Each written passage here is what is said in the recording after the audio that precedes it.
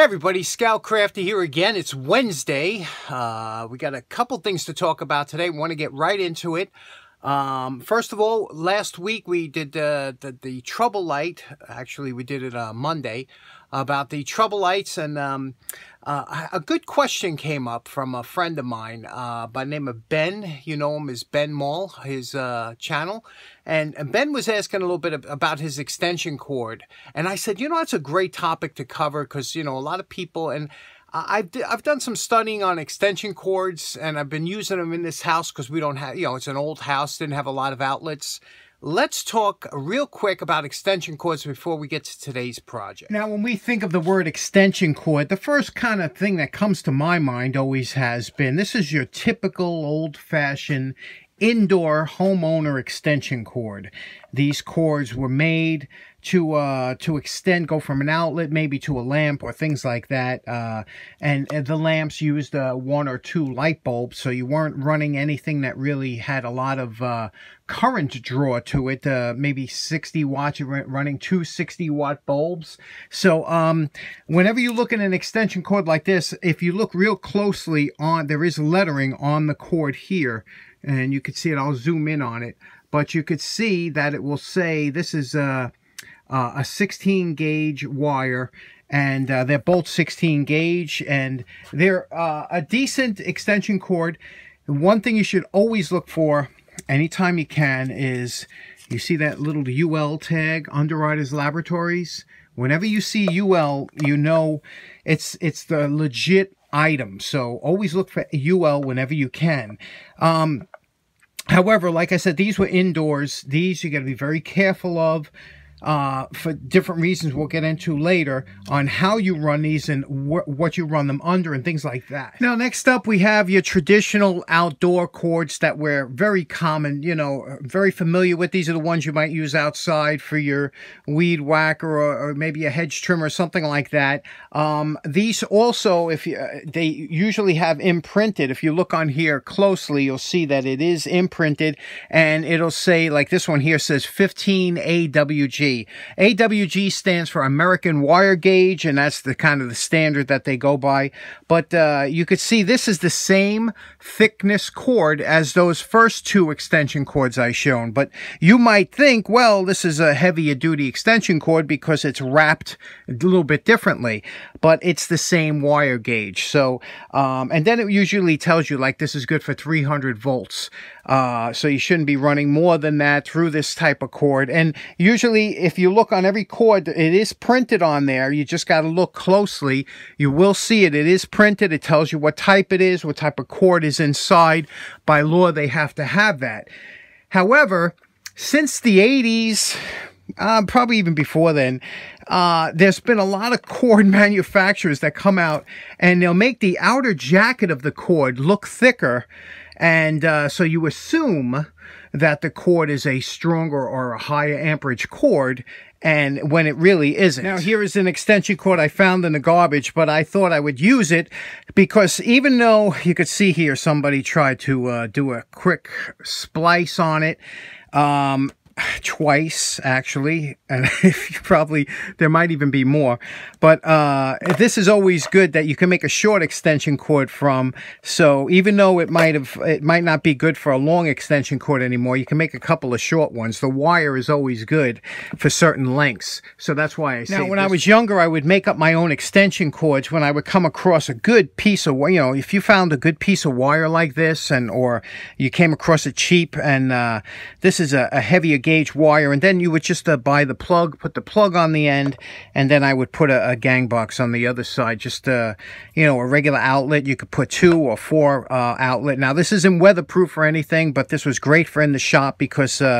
it would allow you to just have that extra 10 feet of length, plug it in. You had 2 plugs. It worked out well. Now, the 2 considerations you have to make when you're going to pick your extension cord is what kind of appliance you're going to run and how long the run is going to be. If you have to go 50 feet, 100 feet, or whatever. Now, if you're running something like a string of Christmas lights, they're very low draw, very low current, especially if they're LEDs.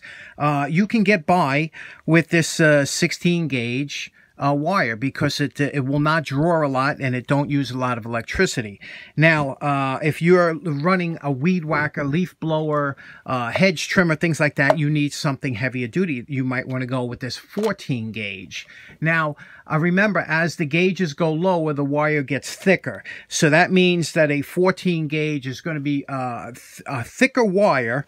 As you can see at the end here, this is the one we cut to make. You can see this wire is going to be much thicker than the 16 gauge. And the 16 is going to be thicker than the 18 gauge. So it's opposite of what you might think. Now, here's the interesting part. You always have to think of any kind of electrical cord, anything that runs electrical in it, as it's running current. And they call it current for a reason, because it acts just like water does. Now, you know that if you had a large hose, how easy that water can go through a large hose. But the smaller hose you get, the more restrictive it is. And that's the same thing with wire and electrons. You got to remember there's millions of electrons running up and down that wire. If you don't have enough wire, it tends to overheat. Another thing that's really important, a lot of people don't realize, is that a wire, just like a garden hose, if you were running a garden hose and you had a kink in it, what would happen? You know, you get restriction here, and this would happen in a wire's case. It would wind up getting hot. In water's case, it tends to just slow everything down, which is the same thing it does with the electrons. So always think of it like a garden hose. So that's why when you have your extension cords, you should always try and keep them in a rounded position like this. Try to avoid any sharp bends, and don't have anything heavy on your extension cord, because believe it or not, pressure also stops, just like it would with the water, it also stops or slows down the electrons. So if you have, and a lot of this has happened a lot of times, but if you have a couch or something that's pinching an extension cord, if somebody happens to move the couch and they put it on top of an extension cord, that creates a restriction, and that's a lot of times where you have your problem. There are usually two indicators that your extension cord isn't heavy duty enough or large enough for the project you're using. The first one is you'll notice bogging down of your particular appliance. If you're using a table saw or something with a long extension cord, you'll try and cut a piece of wood and you'll see it just doesn't have the power because there's not enough flow. Like the current, it's not allowing enough current to flow through that cord. Now, the second thing you might notice is that the cord gets hot. That's where Ben was noticing his cord was getting hot. Another reason that he needs a bigger cord. Now, the one thing is, it's always better to have more cord than less cord. The only problem is if you're using like a hedge trimmer or something, you don't want to be carrying around this big, 12 gauge, 10 gauge extension cord on a hedge trimmer. It's just heavy. It's so you try and get the biggest that you can that makes sense for the job you're using. If you're trying to use a leaf blower on a ladder to clean out your gutters, obviously you don't want a super heavy extension cord because it's going to be bogging you down on that ladder. But you want the biggest one you can get without affecting the performance of the tool you're using. Now, one thing you might want to consider, let's say you're doing you're working on a garage, okay? You're doing some work on the garage, you have no electricity in the garage, and you're running it from your house to the garage to do some work, and maybe there's going to be two of you out there, using maybe a drill and maybe a trouble light or a drop light. So you might say, okay, I'm going to run my regular cord out there, and then I'm going to put a splitter on here. You're going to put this into there, and that'll give you 3 outlets at the end. And then from there, you'll let the guy run the drill. Now, you always got to remember, everything's got to be added up if you're using it at the same time.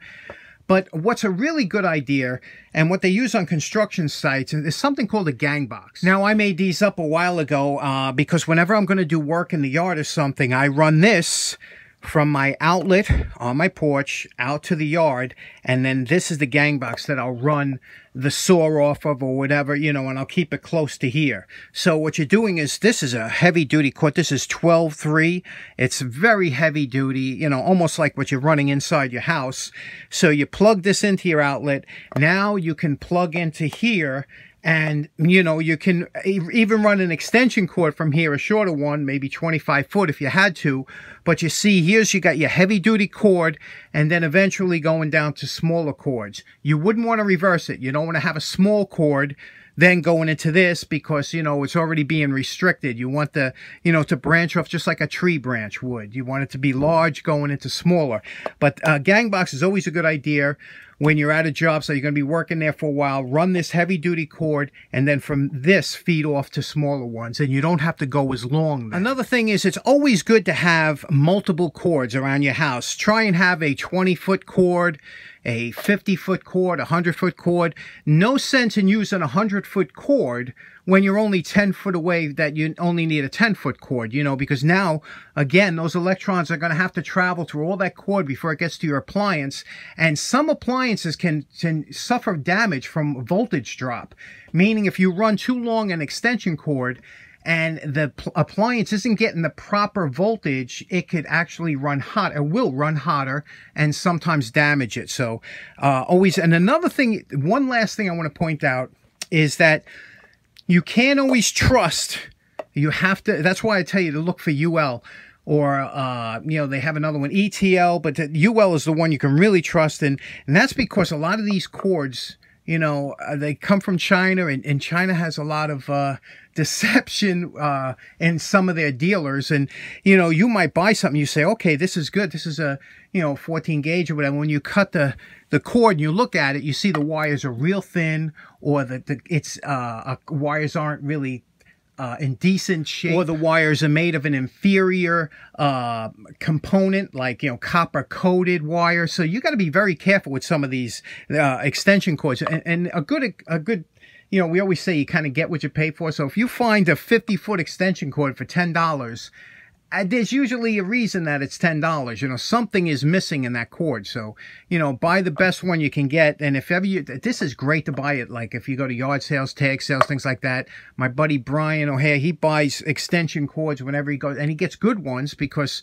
you know, they go cheap there. But don't chimp out on the extension cord. Get the best one you can. It's always good, especially if you're running something that's a little bit further, like Ben is running, you know, his leaf blower, and it uses a little bit more electricity. He just, you know, look for a decent cord and buy once, cry once. Okay, one last thing. They also say that extension cords, believe it or not, have a lifespan. It's not printed on there like a milk container, but they say that extension cords do not last forever. And a lot of times between the curling and the wrapping and the fraying, the wires, they do get kinked and bent inside that jacket. You can't really expect it too well. And again, a hot cord is a good indication that you have some kind of flow problems. Also, if you have to repair the cord, like that one extension cord I have, if you don't do the repair correctly, that can give you an issue too, you know, it would stop the flow of electrons, you know. So it's, always think of it like that garden hose. Pretty cool. Next up, for today's project, I have a little steampunk lamp I want to talk about. Okay, a couple months ago, I happened to be up late at night, and I'm scrolling through, and I see this advertised, and it wasn't cheap. It's like $40-something, and I said, you know, it's a kind of steampunk lamp, uses one of those cage light, right? And I was like, wow. And I said, you know what? I always wanted one of these. I'm going to buy, let me show you what it looks like lit up. You can see here, it's got the little flame bulbs coming out. It's got, let me see if I can dim it down a little bit. It's got, you know, the cage. I just liked it, right? But I said, wow, this would be cool. Because I said, if for me to build this thing would cost over $40 because the explosion-proof lamp, the pipe nipples and everything. So I said, okay, I said, I'll go for it. And I did it, and it took about a month to get here. Don't you know? Darn China. Darn you, China! I get it home, and it's plastic. Yeah, it's plastic. It's, I can't tell you how light this is. It's light as a feather because it's all plastic. I thought, because the pictures did not show any seams or anything. It looked, if I showed you the picture, you would say, oh, that's definitely metal, but it wasn't. So, I said, I was all upset, but I said, you know what, I'm going to make my own. I'm going to make my own. So I scrounged up some parts that I had laying around, other parts that I picked up, inexpensive. You can see I got the explode. This is a real one, metal, you know. And we're going to hook this up, see if we can't make our own. And this way has a little bit more industrial look. I won't paint it yet, but I just want to get it together. The one problem I notice is that these sockets go into here, okay? You know, the little exhaust ports. Well, the one thing I noticed that the socket really doesn't fit right into here. I'll show you what I mean. It's just a little bit tight. So what I'm going to have to do is obviously cut off this little bracket here and grind this down a little bit on the belt sander so that fits in there right. And I also have some silicone RTV to hold that in there, because I could use JB Weld, but I want it to, you know, the silicone seems like the black silicone will seem like it'll insulate it and also give a nice connection. So let's get these to fit. Okay, the first thing we did was we cut off this little, this is here that attaches to a threaded tube that if you wanted to put inside a lamp or something, we're not using that, so we cut that off. Okay, now we ground this down with the belt sander. You can see we just took it a little bit off to make it a little bit more able to fit in here, and you can see what happens. Now we have a good fit that'll go all the way into here, and we'll straighten that out with the RTV, but that's kind of the look we want. But we have to make sure that this goes in and it's straight, because you don't want that bulb being cocked when it comes out of there. But the RTV will hold it, and then we'll clamp. Now to power this light, here is a cord I found while I was on one of my walks, and it was off an old vacuum cleaner, and you can see here the vacuum ran over the wire a couple times. You can see here somebody, you know, because it abraded the jacket, and somebody did a quick, you know, tape over whatever. But the reason I cut this off and took it is because from the plug section to about 15 feet, it's unscathed. So you can see here, I got 15 feet of cord that I'll cut, and that'll be enough for this lamp, and the rest of this is just extra wire. Now, here's a perfect example of why you don't judge a book by its cover when it comes to cords. Now, you look at this cord, and it came off of a vacuum or that type of appliance. You say, well, that's a, you know, a good cord. It's got some good... but it is 17 gauge, you could see, which is an unusual gauge, but look how thin that wire is. Now, that's fine for this lamp because we're tops using 30 watts or whatever, you know, and you can't plug anything else into it. So this would be fine for this lamp. But you see, if you grab this cord thinking that, hey, you know, this would make a good extension cord, it really wouldn't, because you know, you're kind of limited. You see how thin that wire is. And we're calling this project done. It's now 10:30. I have to post this video tonight for it to be ready for tomorrow, so I made it under the deadline. What do you think? You know, this is a real one now. This is not plastic. There's nothing plastic about it, and I think it looks really good. I'm really happy with it. Let me show you what it looks like. Of course, lit up. That's the best part here. There we go. You can see these flame bulbs here. Now, it really doesn't do it justice too much because it's so bright in here. Let me kill some of the lighting and give you a better view of it. It's really, this is like the cat's pajamas. I don't know what it is about these type of steampunk lamps.